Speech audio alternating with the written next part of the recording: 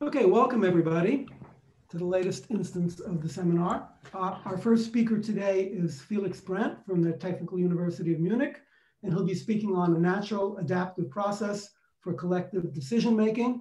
Keep in mind that if you have a question, you should type the word question in capitals into the chat, and we'll make sure it gets asked. Okay, it's up to you, Felix. All right, thanks very much, Bill, and also thanks for having me in the seminar. So in this talk, I will present a dynamic voting procedure where alternatives are randomly drawn from an urn whose contents are modified over time.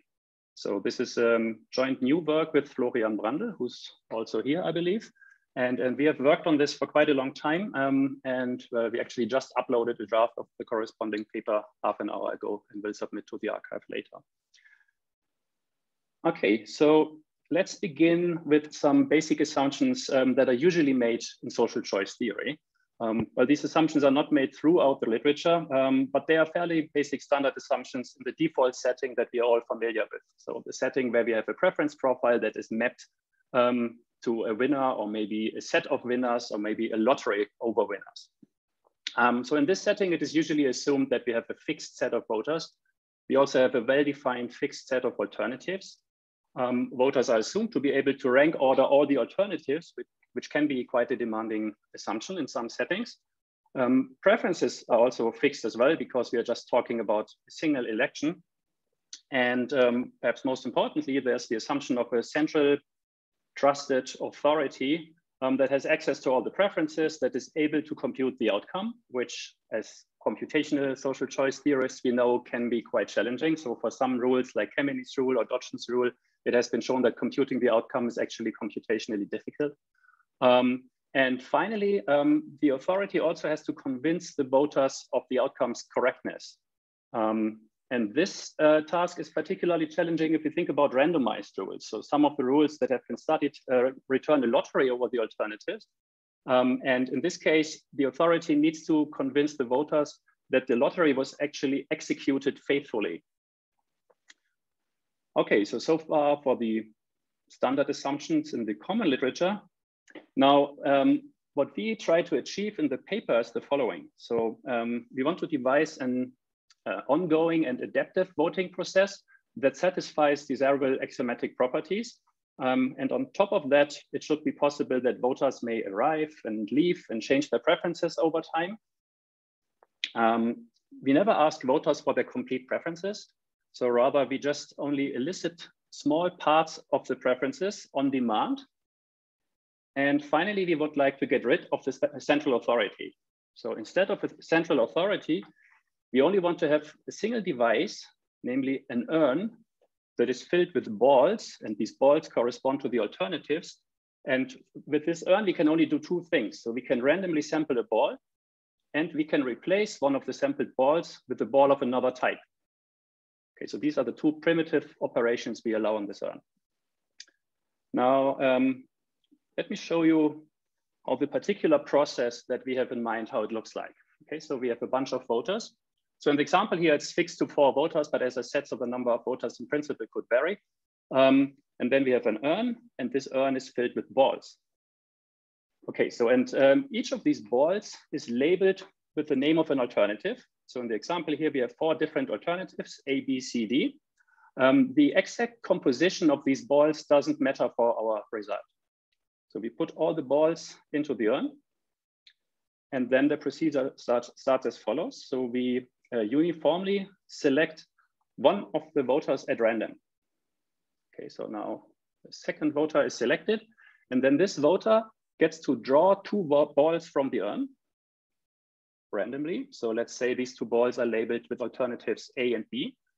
And then this voter is asked, which of these 2 alternatives do you prefer, A or B? So it's a pairwise comparison.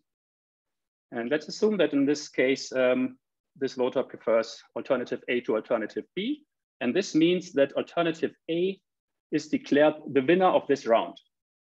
Okay, and on top of that, we are going to change the distribution in the urn very slightly by relabeling the losing ball, which is the yellow ball in the example here, with the color of the winning ball. Okay, so this yellow ball labeled B will be relabeled with A. And then both balls will be put back into the urn.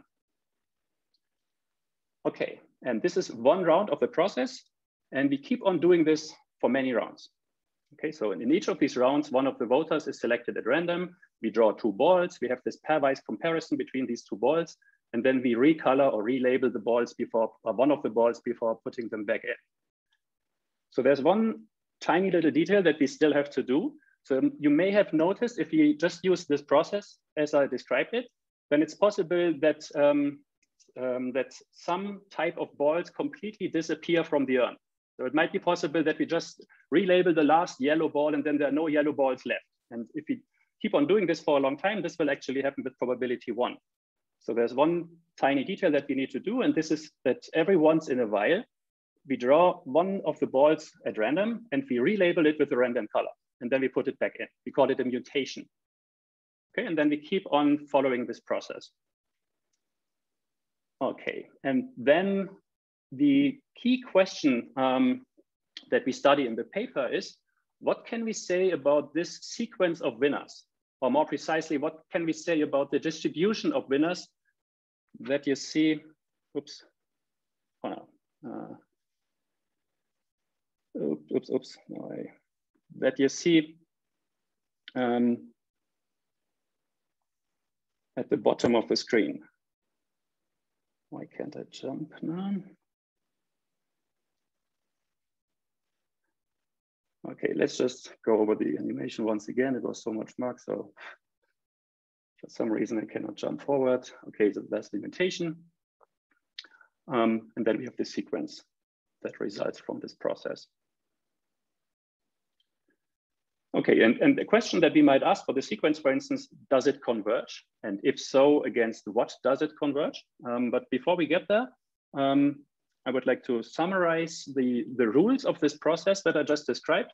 So we have capital N as the number of balls, but each ball carries the label of an alternative. Then we will randomly select a voter. If, for instance, two balls of the same kind are drawn, this is not a big deal. Well, then we have a clear-cut winner, and then no ball needs to be relabeled. And similarly, we can handle indifference. If the voter is indifferent between two balls, then the voter can arbitrarily pick the winner, and we, again, don't need to relabel anything.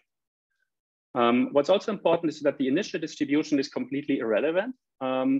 So, for instance, we could start the process by having each voter put one ball of her choice into the urn, or maybe 10 balls of her choice into the urn. And finally, the last bullet here is that we have the small probability of mutations, which is quite important. Now, the result that we show is the following. So we prove that if the number of balls in the urn is sufficiently large, then the empirical distribution of winners almost surely converges to a lottery close to a maximal lottery. So how close it is to a maximal lottery depends on the mutation rate. So the smaller the mutation rate, the shorter is the distance to the maximal lottery. However, we cannot set the mutation rate to 0 because otherwise, as I described earlier, with probability 1, the distribution in the urn will become degenerate. So I haven't described what a maximal lottery is. Maybe some of you know, so I'm going to define them on the next slide. So for now, it suffices to know that a maximal lottery is a lottery over the alternatives with desirable properties based on the voter's preferences. Now, a little bit more formally, the statement that we prove is the following. So we have some delta greater than 0. So that is the distance from the maximal lottery. So we fix that. And then we show that for this delta, there exists a lower bound on the number of balls and a mutation rate R, such that the following statement here is true. So, and this statement says that the probability that this limit here lies within a delta distance of a maximal lottery is actually 1. So it's a probability 1 event. That's why it says almost surely up there. Now, what is this term here? So X is a random variable because we are modeling this urn process as a Markov process. So it's a random variable where the states are the actual distributions in the urn. So it depends on the number of balls and the mutation rate. Then we divide this by n, which is the number of balls. So we have it normalized to the unit interval. So we get an actual lottery. And then we take the average over all the rounds where we have drawn balls so far. Okay.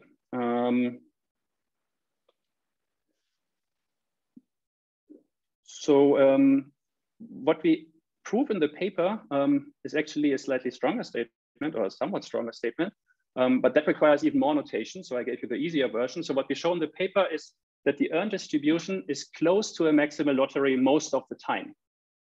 So that means by setting n, the number of balls, and r appropriately, we can make the process be arbitrarily close to a maximal lottery for arbitrarily long fractions of time.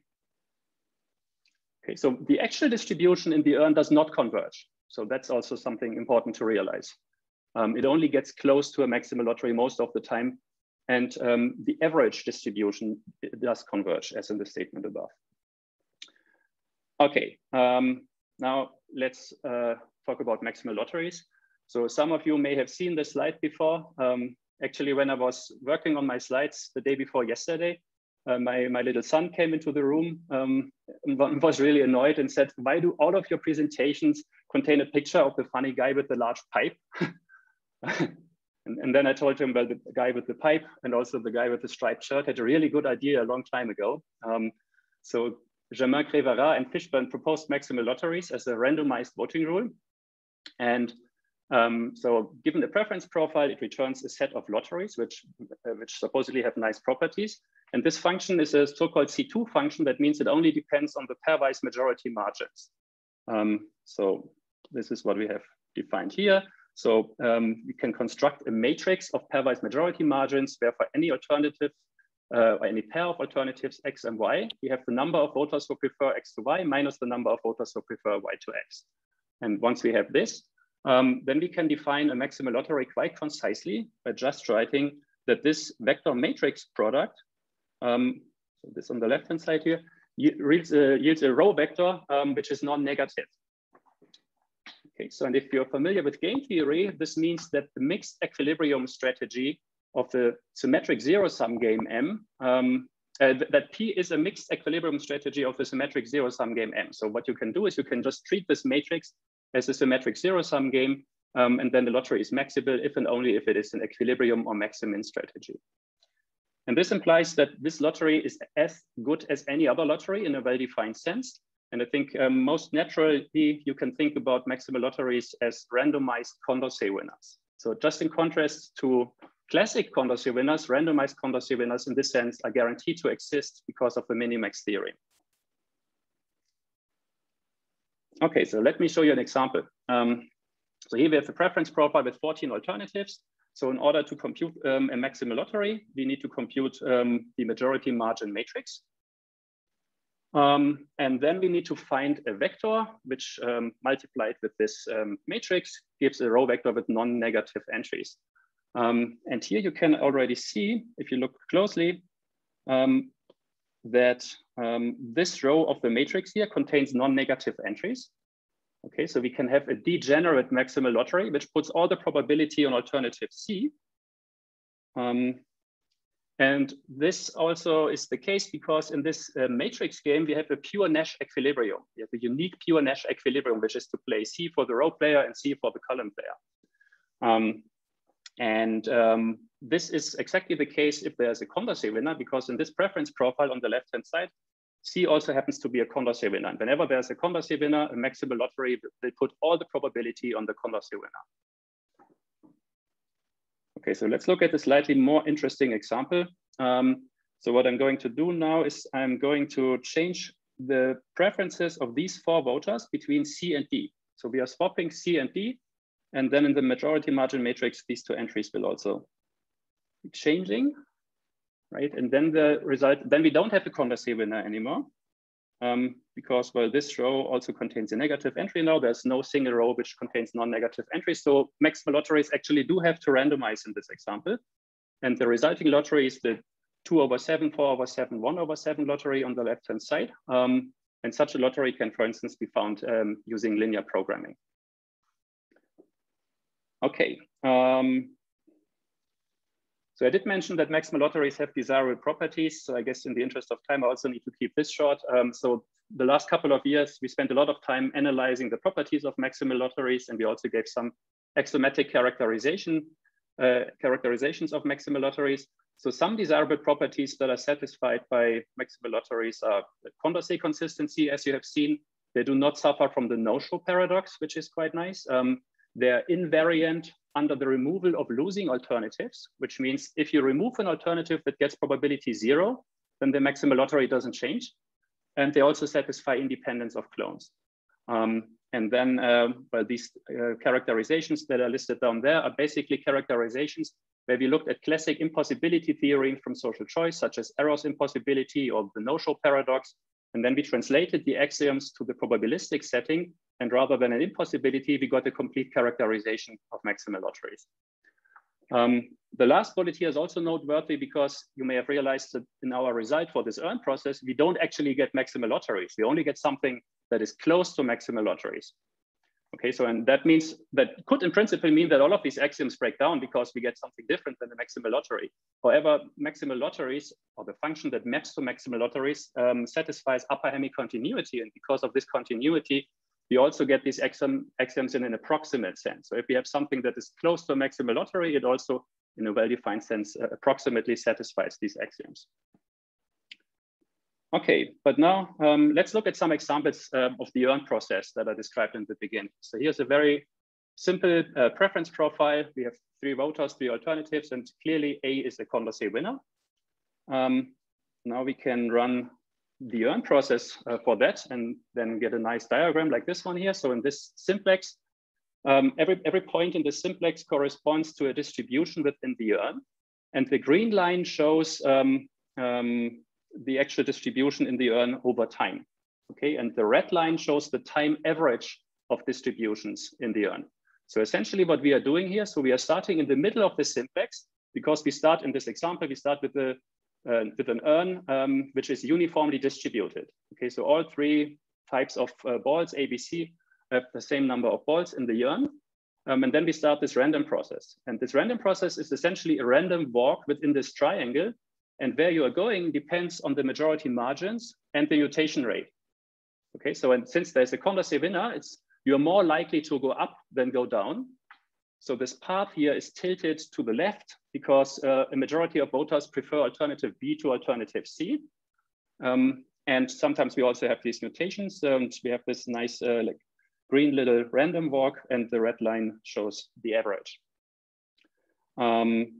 One thing that I think is important to realize here is that the preference profile that I'm showing you only contains 3 voters, but the process only depends on the majority margins. So we could have an equivalent preference profile with the same margins, which has, say, 3 million voters, and the process could look exactly the same, right? So it's not that it's in any way restricted that this only works for a small number of voters. Okay, so let's look at another example, which gives this nice figure, which looks like a children's drawing to me, but it's funny how this random process actually works. So in this example, we have the classic Condorcet cycle on the left-hand side. You can see the preference profile. So the unique maximal lottery is to randomize 1/3, 1/3, 1/3. And here we start the process with a completely degenerate earn. So we start in one of the corners. So all balls are of the same color. Then we start the random process. And then this green line shows how the distribution in the earn is slowly getting closer to the maximal lottery, but it's not really converging. It's only getting closer and closer. And what we have proven is that it stays close to a maximal lottery most of the time. The average distribution in the earn, which is the red line, actually converges to a maximal lottery, as you can also see in the figure. Okay, so here's one more example, but I think I'll skip that one in the interest of time. So maybe in the questions period, we can come back to that example in case you're interested. But I would also like to talk a little bit about related work because that's quite fascinating. So there's lots of related work. So for instance, there's a paper by Jean-François, I'm not sure whether he's here, but a paper by Jean-François and his son Benoit about an earn process for tournament solutions. It's slightly different. So there you draw 3 balls and 1 ball is added in each round. So the earn actually gets larger and larger. Then of course, this is also related to equilibrium dynamics. So methods like fictitious play, multiplicative weights, because we are essentially talking about symmetric zero-sum games. But what I'm most fascinated by are all these applications in the natural sciences. So in fact, about 5 years ago, when Florian and I were already working on this paper, we were contacted independently by physicists and biologists because they were interested in our work on symmetric zero-sum games and tournament solutions. And when we discovered that they are actually working on processes, continuous processes that are very similar to the processes that we are studying for maximal lotteries, that was quite a fascinating experience. Because in their work, it's also about pairwise interactions between certain entities, particles, animals, plants, or molecules. And then in some cases, they also study the time average of these processes and show that it converges towards an equilibrium strategy of an underlying symmetric zero-sum game. Okay, so almost perfectly on time. So this is my last slide. So let's conclude and maybe recap some of the nice properties of this process. But actually the first property is something I haven't mentioned so far. So maximal lotteries as a randomized social choice function do not satisfy strategy proofness. I did mention they satisfy nice properties, but they're not strategy proof because some of you may know the random dictatorship theorem. If you want to have Pareto optimality, then only random dictatorship satisfies strategy proofness. But this earned process satisfies a nice version of myopic strategy proofness because in each round, a random voter faces the choice between two alternatives. And if you only think about the current round, you're best off just by picking your more preferred alternative. Of course, if you think in the long run about the actual distribution in the urn, then it's not strategy proof anymore, but it satisfies this myopic version where you only think about the current round. So we only elicit very little information about preferences. So we only ask for isolated pairwise comparisons. And this is not only important because of, say, privacy protection, but also because in many cases, voters don't really come to the voting booth with a complete ranking of all the alternatives. So in some cases, you are not sure about your own preferences. And in this case, you only have to make up your mind about single pairwise comparisons in each of the round in case you are selected at random. The verifiability is also a nice thing because if you just want to implement maximal lotteries without a process like this, then you could run a computer and execute the lottery, but then of course there could be doubt whether this was actually executed faithfully, but here we have a simple physical procedure which implements maximal lotteries. And finally, the flexibility that I mentioned in the beginning. So for the process, as you may have realized, it doesn't matter whether voters, how many voters there are. There can be new voters arriving. They can change their preferences over time because anything that happens, that has happened so far doesn't matter. So it's a memoryless process. So we are always, when something changes, we are always going in the right direction, which is the direction of a maximal lottery. So one other thing that I just mentioned very quickly, and you can ask me about it in case you're more interested. So in addition to these natural phenomena that I mentioned on the previous slide, there are lots of other applications because it's a very basic process of pairwise interactions and then the convergence of this process. So we came up with a model of opinion formation, which we think also is a nice application or more descriptive application of the same process. And finally, since I'm a computer scientist, I'm actually fascinated by the fact that this earned process approximately solves a linear program, right? Because as I mentioned earlier, for computing maximal lotteries, you need to solve a linear program. And solving these specific linear programs that are required for maximal lotteries, for these symmetric zero-sum games, is actually as hard as solving any linear program. So it's what this process is doing, it's solving a P-complete problem, not NP-complete, but P-complete. So one of the hardest problems within P. Okay, so that's it for now. Thanks for your attention. I'm happy to take questions.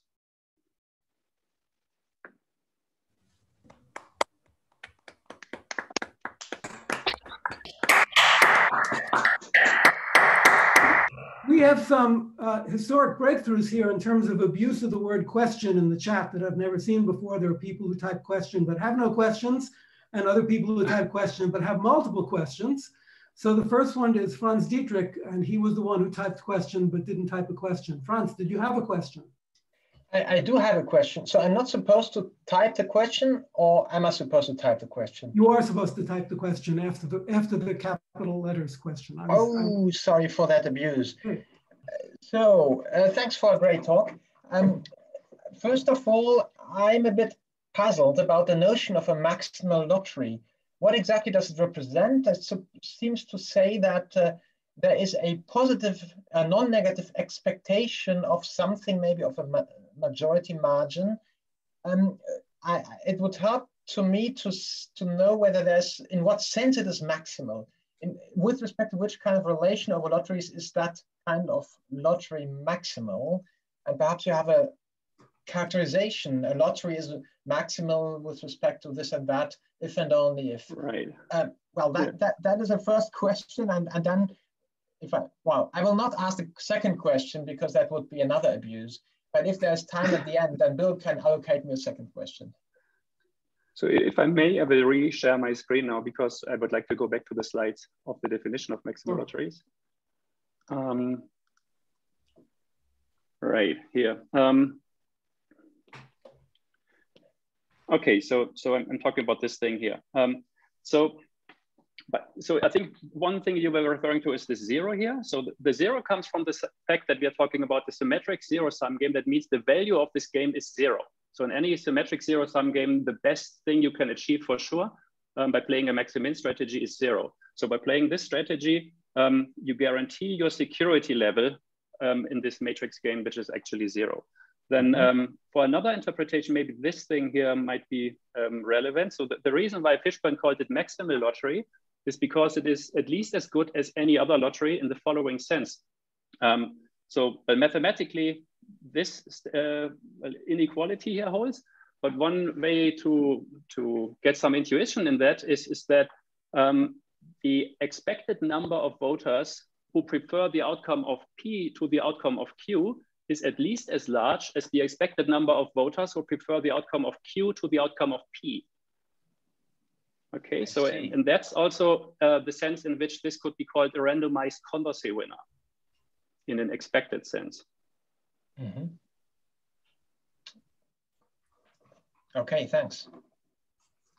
Okay, we have a question from Mark, but Mark, did Florian answer your question to your satisfaction? Yes, all done, thanks. Okay. Daniel Eckert, you had a question. The question was whether there was any issue with path dependency or whether your convergence result addressed this. Path dependence in which sense? In the sense that the sequence in which voters are drawn and balls are drawn might affect the result.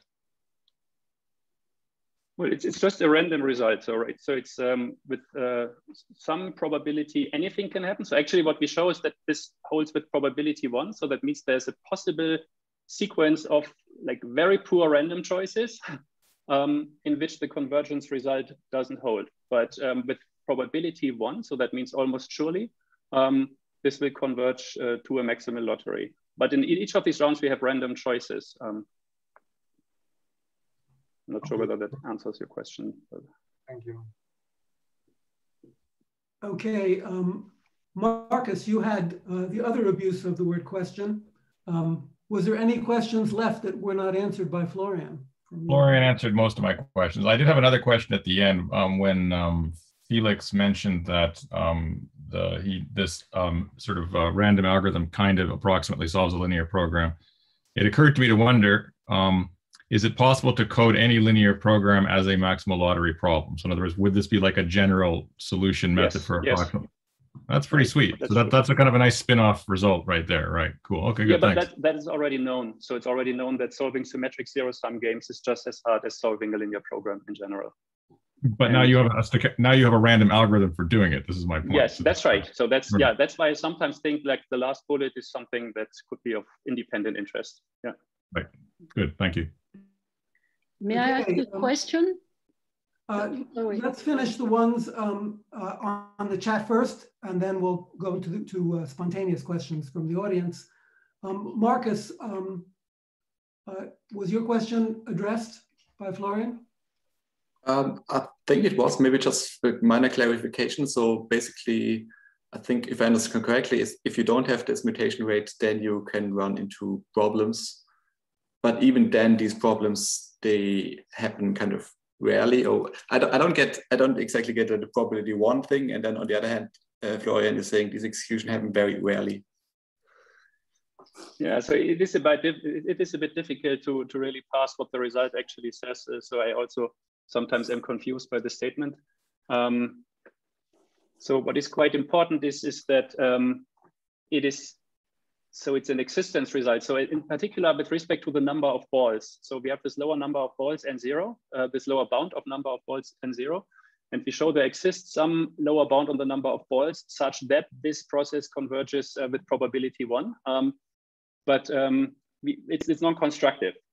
Okay, so that means, first of all, it means because it is connected to this delta. So for any delta, if we can fix how close we want to get to a maximal lottery. And then we have shown that there exists some number of balls which is large enough and some mutation rate R, which interestingly can also be too small. So it has to be in the right window. And then this process converges with probability 1. Okay, there was a question that had not been typed. Gabriel, was that from you? Yeah, I don't know how to raise my hand. It's about the strategy proofness, because as you said, it is a myopic strategy, or you assume that.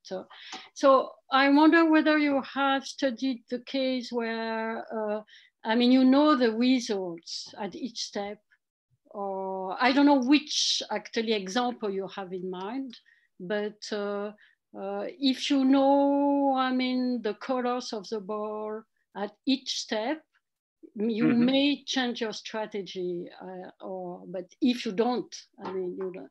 So because an example which is a little similar is the case of votes on internet, when people, you know, express their votes.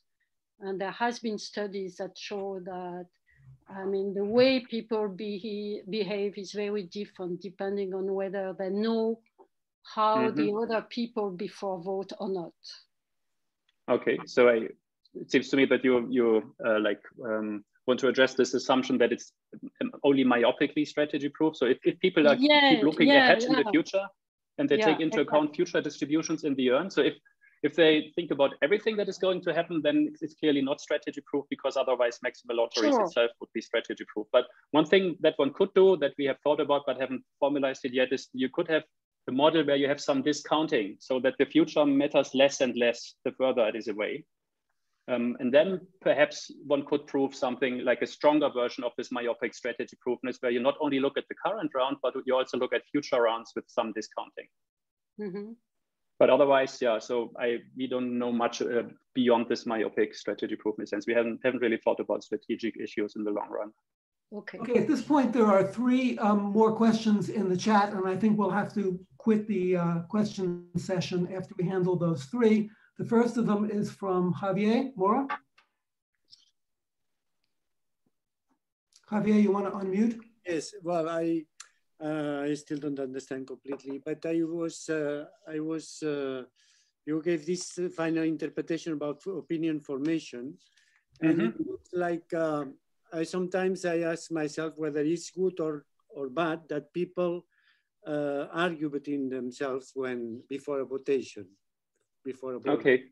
And so it looks like this could be interpreted in the way that in this process of interacting between people could be good to form the right final opinion. I don't know whether some interpretation of this could be. Yeah, so let me explain it a little bit more detail in what I meant by this opinion formation, because I only sketched it very briefly. So this model is not really about voting. So here the setting is a bit different. So the balls actually correspond to agents. Okay, so each agent corresponds to a ball in the urn setting, and an agent has a certain opinion, which is the alternative that was associated with the balls. And then we have random interactions between agents. And if 2 agents come together, and then if they have different opinions, they try to convince each other of their opinion. And how successful they are is given by a skew-symmetric matrix of, or not a skew-symmetric, but a symmetric matrix of probabilities, which corresponds to the majority margin matrix. And then in this interpretation of the model, so there are no preferences and there's no voting procedure, but the statement that we have shown then shows that if you keep on running this process for a long time, then the distributions of the average distribution of opinions within the society converges to a maximal lottery of this matrix of pairwise comparisons. Okay, but it is detached from the voting setting. It's more of a model of describing how opinions are diffused in a society. And you mentioned at the beginning that preferences are fixed, they don't change. No, actually, yeah, so I mentioned in the beginning that in the standard literature, preferences are fixed. But here in this model, also for this earn process, preferences can actually change over time. Okay. So that's one of the advantages, what is mentioned here under flexibility. So if preferences change over time, then the earn process will just go in another direction, but it always walks towards a maximal lottery. And everything that has happened so far doesn't matter because it's only a finite number of rounds. But one thing you could, so preferences could change, voters could leave, voters could arrive. We can even remove alternatives or add alternatives. So if you have a new alternative, you can just add some extra balls into the urn and everything still works fine, right? Removing alternatives is a bit trickier, but it could still work. Okay, among the questions remaining in the chat, I think the only one that has not been addressed by Florian is one from Peter. Peter, do you have a question? Do you want to ask you a question about speed? Yes, I'm curious whether the speed of convergence is fast enough for that this ever can be practical for solving real linear programs. So if it converges with the square root like many statistical tests, that wouldn't be very fast. Mm-hmm. Well, that's a very good question. And we are currently actually working on this. So Florian is currently proving that it converges exponentially. So of course, the process is limited by the fact that we only change one ball at a time in each of the rounds. But given this limitation, it actually converges quite quickly. For the linear programming application, I'm not so sure. So there are certainly, so I think the main benefit for linear programming lies not in the fact that it outperforms existing algorithms, which it surely doesn't, because it's always in an approximate sense only, but we can exactly solve linear programs if we want to. But I think the more surprising fact is that we can have this very simple natural process. So you can even think of like a bunch of molecules or something solving a linear program, but that because the rules for the process are so extremely simple. So it's more of a conceptual contribution, I think. In terms of social choice, it's interesting to note that if there's a converse winner, like in this example here, convergence is actually quite quick. So you can also see in this graph here that it doesn't waste much time. Well, for most realistic distributions of preferences, Condorcet winners are guaranteed to exist. And even the simple case of a Condorcet winner is not that trivial. So we also need to set the mutation rate right, and proving that it converges for the Condorcet winner case is not obvious. And that's already surprising by itself. And it's quicker than for the other cases. Remember the Gratian algorithm that was also approximate, and you could wrap it up in the end with an approximation method. Right. Yes, I do, but it's I don't believe that this method will be will advance state-of-the-art linear program solvers. It's more the fact that you can have agents who follow just very simple rules to jointly compute a linear program, which that I think is more of a novel contribution, not challenging. Well, the wealth of questions suggests the popularity of the talk. So let's thank the speaker one more time. Unmute and thank. Thanks. And now Dominic is going to assign you to a breakout room, which you may join for the next 10 minutes or not, depending on your preference. And then we'll be back for the second talk in about 10 minutes.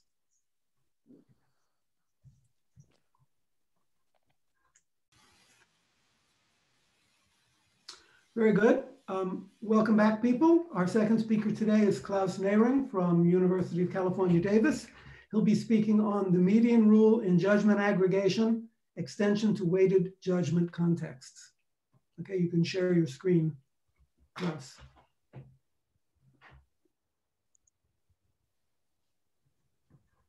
Does everyone see my screen? Yes. Good.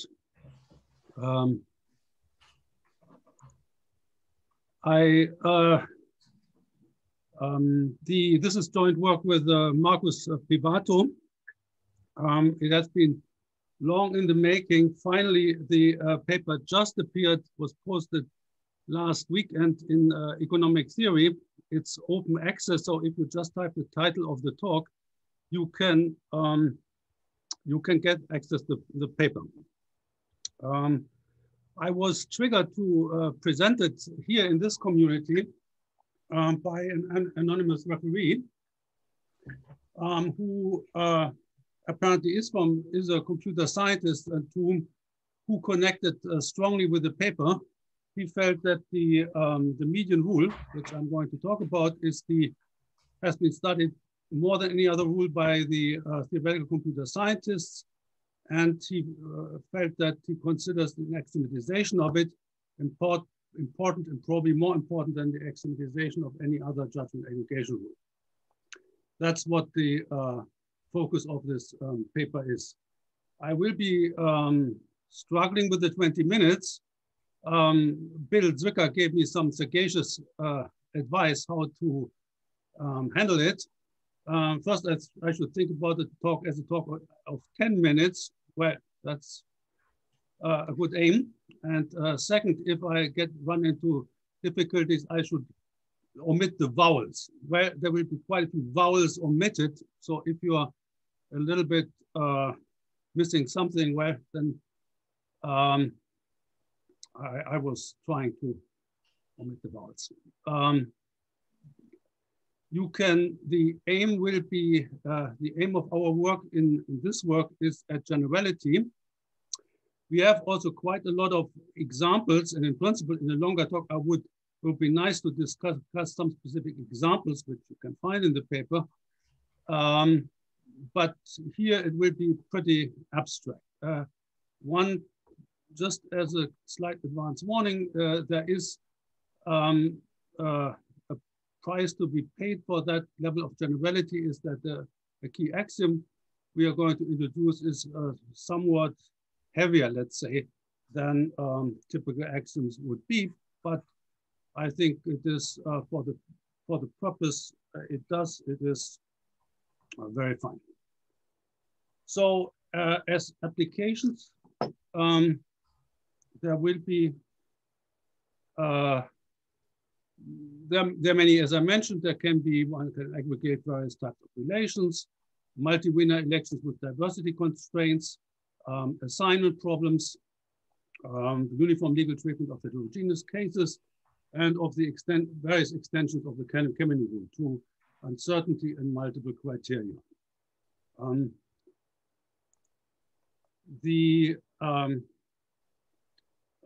I would start.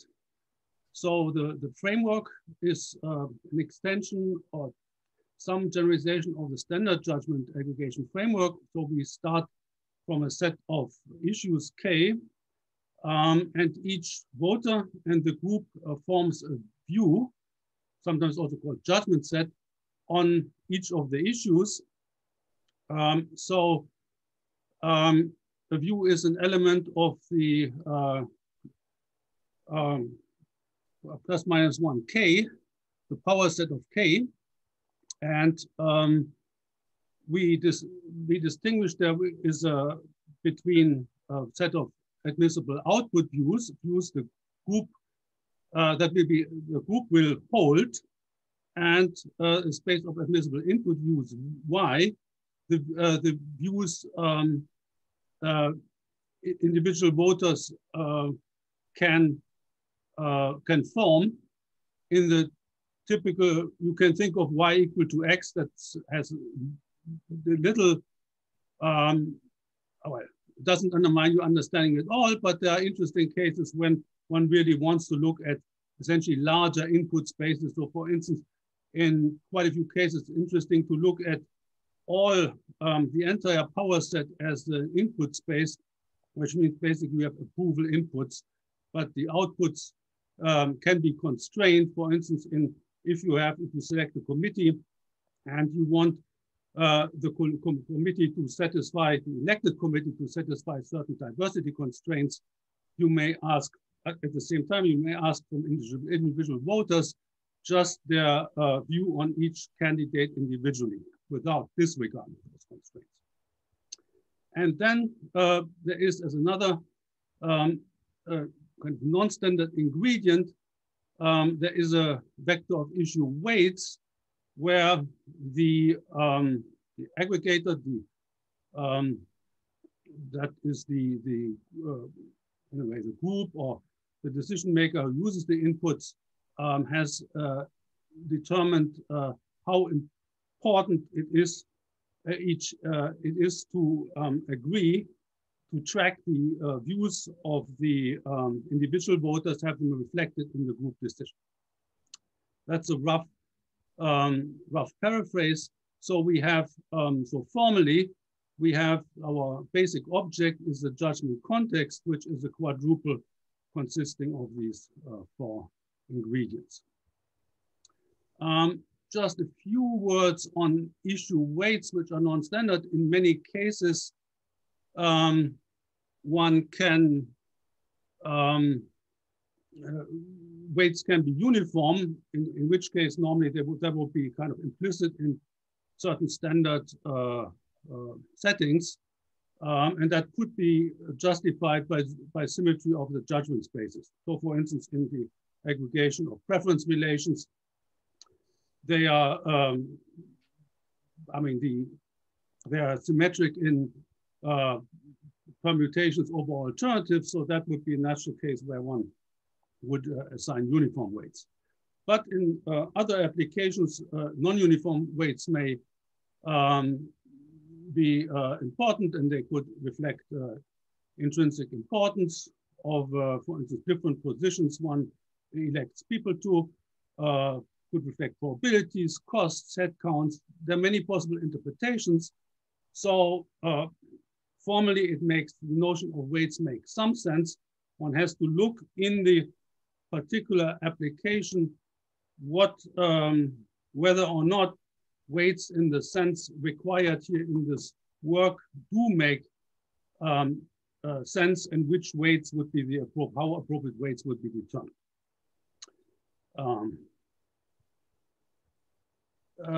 We have, so in the setting then a profile, we describe a profile as a probability distribution on input views. So if you think of voters as, or the rule as anonymous, then you use just a relative frequency distribution, but one can think of also mu incorporating different weights by voters, for instance, reflecting their expertise. So a judgment aggregation problem then is a profile of views in a particular context C, and an aggregation rule maps profiles to feasible output choices. Now, at the heart of this talk of our interest is the median rule, which in a way is it's the simplest rule you could almost define. It uses standard notion of just notationally of majority margins, which is for an issue is the difference between the fraction of voters who vote yes, 1, and the fraction of voters who vote no, so assigned a -1. And so the median rule basically maximizes the sum of these votes for any, the votes obtained for any position the particular view takes, weighted by the issue weight lambda k. Another way to characterize the median rule is as a distance minimizer, where the distance between two views is the total weight of all on all issues that distinguish the two views. So from that perspective, the median rule minimizes the sum or average, let's say average distance to the voters. So both interpretations are very natural, conceptually very natural from judgment aggregation point of view. The first one could say maximizes issue-wise popular or issue-wise evidential support. The second maximize concordance with views individual-wise, and it combines, is kind of unique in combining these two perspectives. It's the classical rule in preference aggregation. Many of you will know it as the Kemeny rule, and it has a stellar and classic axiomatization by Young and Leavenworth. It has been widely studied before, but there have been axiomatizations only in very special cases. So the basic idea for our work here is the notion of supermajority efficiency, where the idea is that in general, you will not, well, in nice cases, you will have, there will be a feasible view, let's say a preference ranking, which will be agree with the majority of voters' views in on every issue, on every pair. But as we know, well, the views can be inconsistent. There's the problem of Condorcet inconsistency, and that's at least as significant a problem in general judgment aggregation as it is in the aggregation of preferences. So, this supermajority efficiency governs those trade-offs. And the idea is that larger majorities, if you have to make the trade-off, larger majorities trump smaller majorities. So it is, for people, some familiarity with economics and or decision theory, that's construed analogous to the notion of first-order stochastic dominance. So formally, we look at different thresholds Q, and we ask for each threshold is the total weight of issues on which one view agrees with a majority of size at least Q. How large is that, and how does it compare to that of some other view Y? And if the sizes for X are always larger than the sizes for Y, then at least as large and sometimes larger, then X supermajority dominates Y. I just give you an example in a second to illustrate that supermajority efficient view is one which is not supermajority dominated by another one. So if we look at example in preference aggregation, three alternatives, a Condorcet cycle where 70%, 65%, and 55% have those pairwise preferences, then this is the weakest majority. It's natural to overturn that comparison. So and this is given by as a unique supermajority efficient ranking, the ranking A, B, B, C. And in the mechanics of this definition, if we see the ranking, look at the ranking A, B, C, then at the threshold 70%, it agrees with a majority on one issue. At threshold 65%, it agrees on two issues. 55 also on two, not on three, because there's no Condorcet consistency. So it's basically the level of agreement of high supermajority which count. And if you compare to the other contenders, it is these numbers are, these values are at least as high or higher than for the other two. So that this table basically shows that ABC is uniquely supermajority efficient. So one can supermajority efficient is prototypically realized by additive majority rules. They are defined essentially like the median rule, except instead of adding the raw majorities, we add a transform defined by a gain function phi. And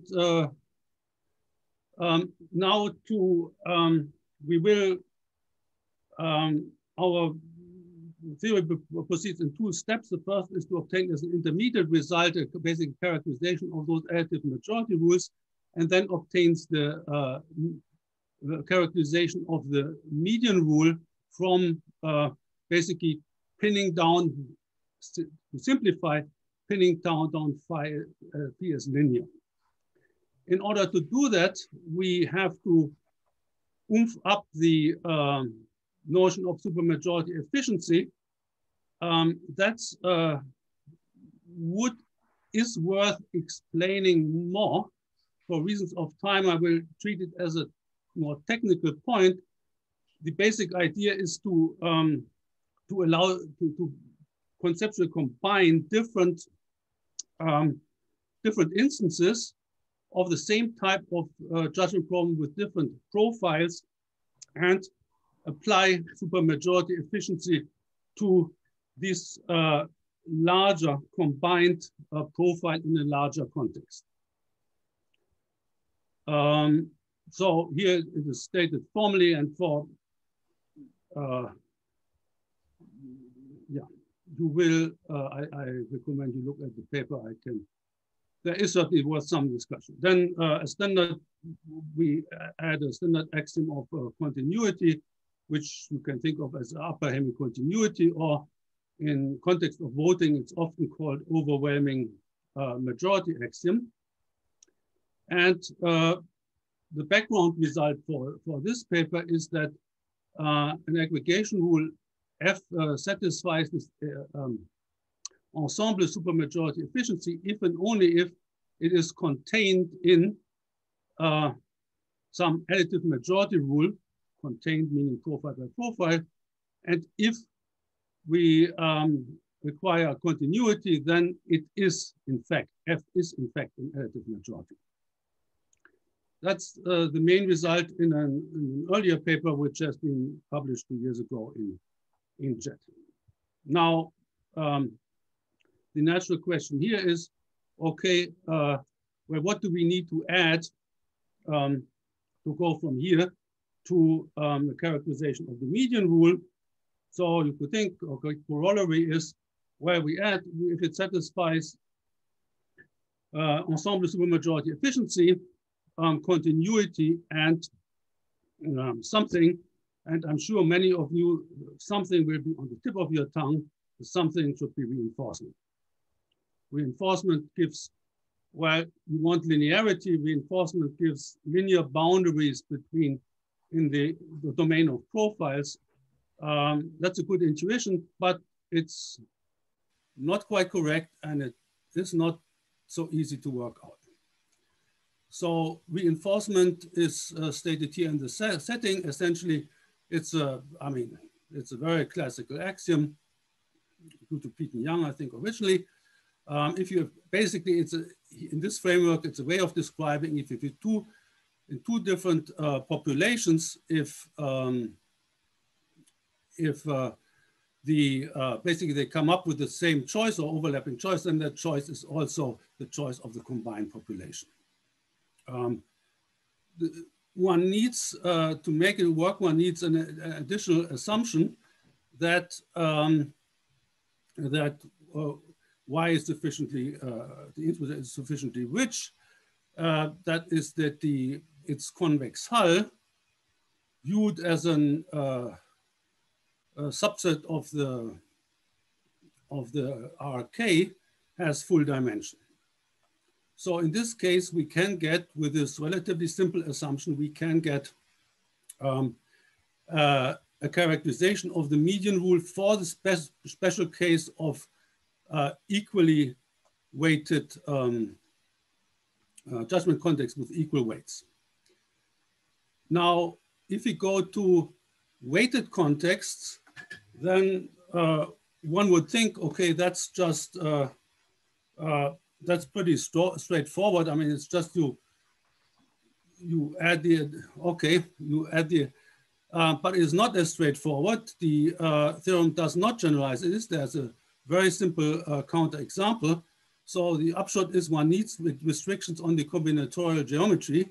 These are not obvious, so one gets a result of the following form, that one have F be an aggregation rule on a judgment context with this, so that the output input space at least as rich as the output space. And now we have the former condition that Y is 6 and X satisfies a condition of distality, or Y is McGarvey, which is a somewhat stronger richness condition on the input space, and X size satisfies a somewhat weaker condition of ruggedness on the output space.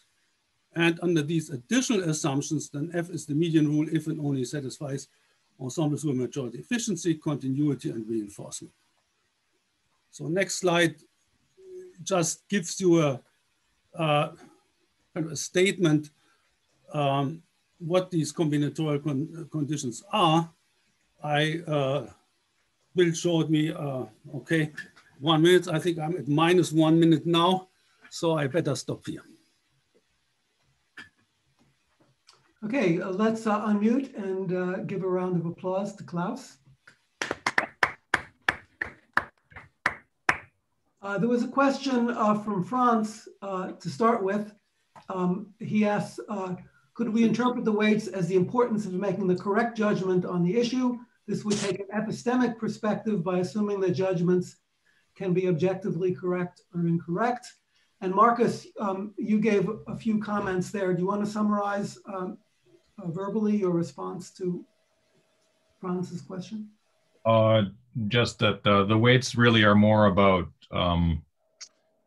how much priority you assign to the majority opinion on different issues. So basically the weights are saying if one issue has a higher weight than another, it means the majority view on that weight sort of has more clout over the final decision. So to the extent that majorities translate into some kind of epistemic interpretation via like Condorcet jury theorem, Franz's intuition might be correct, but that's more complicated to make that work than you might think.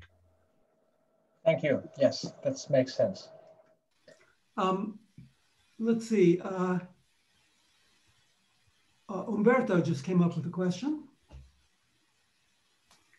Umberto, yeah, I was interested in what's probably following this slide. If you could give some example of a well-behaved domain, distal and right. We have okay. We have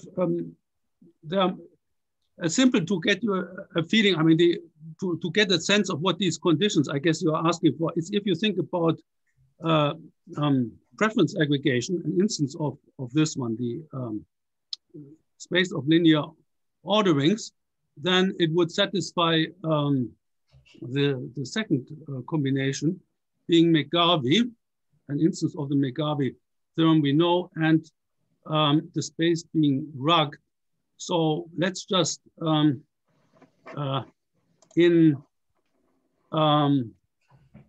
here to illustrate the ruggedness. So think about, if you can do that, think about a situation when there are 4 alternatives and you have a 4 cycle. That's essentially one tournament which does that. In this case, there will be one ordering, and think about so there will be one tournament which differs only in one preference comparison with this tournament, one linear order. But there will be others which differ from this majority tournament in other comparisons, and these will be in this language. These will be adjacent to this majority tournament Z, and some differ in one, some in more. So the distance amount of number of alternatives in which they differ will be different, and that's enough that exhibits ruggedness in this sense. Distality would be to say that there are adjacent pairs must have at least a distance of 3. In the case of linear orders, every adjacent pairs are exactly linear orders which differ only in one comparison. So there are no adjacent pairs with distance 3. They all have distance 2. On the other hand, in the case of equivalence relations, you can, there are pairs which have adjacent pairs which have distance 3. So this gives you a little feel that distality is a substantive restriction. It's roughly stronger than ruggedness. And ruggedness we found in basically the examples we were naturally interested, they more or less all satisfied ruggedness. With, I mean, a few exceptions I gave. One of the exceptions was why we came up with these conditions in the first place. Simple committee problem, which was a way too neat to satisfy ruggedness. Thanks. I had a question I wanted to ask. It seems to me that we can find ourselves in a situation where we have an axiomatic characterization for a highly general process, but that reduces to certain simpler axiomatizations for special cases. And in fact, those special case axioms can in some ways shed more light or insight into the nature of the general versions because they're instantiations of it. Do you see this potential for this current work? Because we have so many specific contexts in which the median procedure. In principle, very much. I mean, that's certainly something like this ensemble supermajority efficiency is a kind of big axiom and so on. You have something like Pete and Young's axiomatization in the context of linear orders is certainly more, roughly speaking, it's weaker assumptions and more parsimonious assumptions. So you would say as a result about aggregation, just linear orders, that would be a preferable result. At the same time, it's only about linear orders. As soon as you go to weak orders, equivalence relations, anything different, you would need a almost completely different type of proof or argument, and you don't even know whether you can have it or not. So in this way, I would say one way to look at it is this gives you, in a way, confident there is axiomatizations all over the place. And depending on the setting, I can kind of simplify it more or less. I think one challenge would be, I mean, there are, so that would be an obvious program for the unweighted case, because then you can, for instance, you can disentangle neutrality, anonymity, and Kondo-Sek consistency, things we pack together in the supermajority efficiency axiom. But with weights, it's not so clear. I mean, we don't know other axioms with using weights really, it's not so clear. I mean, there the supermajority efficiency seems to be in a way conceptually the easiest way to have weights enter.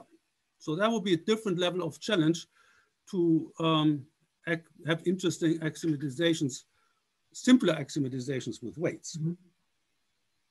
Franz, you had a question you wanted to ask. You have to unmute, Franz. Okay, now, thank you. Klaus, you have this interesting idea of having an asymmetry between the constraints on individual judgments and the constraints on collective judgments, this Y set and the X set, which may differ. I am a bit more familiar with a different kind of asymmetry between individuals and the group. Namely, for instance, the individuals have to submit complete and consistent judgments, and the collective, for instance, need only be consistent and deductively closed. Yes. But need not be complete. That means the collective can abstain on certain issues. Now, this different kind of asymmetry would, at first, one would think not fit into your framework. But on the other hand, something like the median rule can be defined, even that in that case. Yeah. Because you can define the Hamming distance between two judgment sets, one of which or both of which are not complete. And you can therefore define a rule that minimizes the sum total distance to the individual judgment sets where we optimize not over all fully rational judgment sets, but only say over all consistent and deductively close ones. So bottom line, can you somehow say something about those other kinds of asymmetries? Okay, well, in that context. Okay, good, good question, Franz. I would think actually it fits the framework. It doesn't fit one particular assumption we are using here. I mean, if you, for instance, have the assumption then that the voters input complete intransitive ordering, but let's say the group has only to define some acyclic ordering. Then basically the output space is larger than the input space.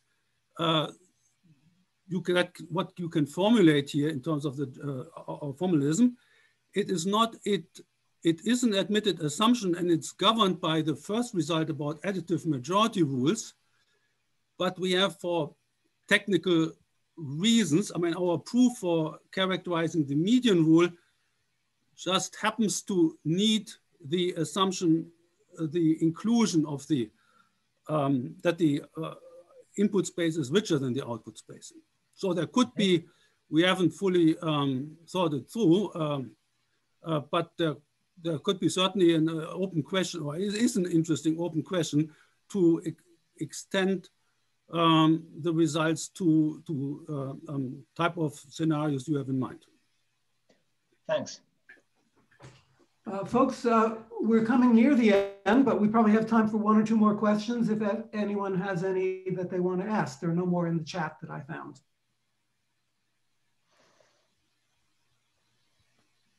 Maybe I could, maybe if no one has a question, then I could finish with a kind of meta-mathematical puzzle. Okay. If that's okay. Sure. So it's short.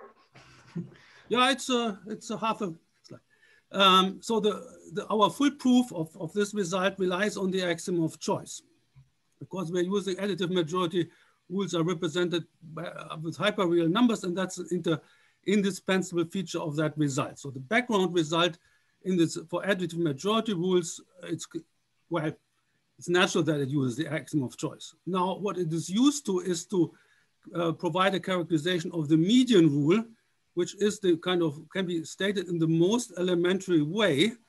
And on the face of it, there is no obvious reason why you would need a proof using the axiom of choice to characterize it. So the puzzle is that really a necessary feature, or is it just because we had an idiosyncratic way of proving it? Good question. Okay, folks, let's unmute and give Klaus a second round of applause. Thank you. I want to ask the speakers to not forget to send us PDF versions of their slides so we can post them on the site. And now I think Ulla has something to say to us about the next meeting of the seminar. I do indeed. So we are switching to Fridays from the next meeting on for the next few months, and then we'll see again what we're going to do about dates. So next meeting is 2 weeks and 1 day from now. It's going to be a rump session. That means we're going to have 8 speakers who will each give a 5-minute talk. So not a lot of vowels, but I think it will still be very interesting. I'm looking forward to it. And you're all very welcome to join us for that. And then 2 weeks after that, we are back with a normal session. Okay, folks, I think that does it for today. See you in 2 weeks. Okay, thank you. Bye-bye.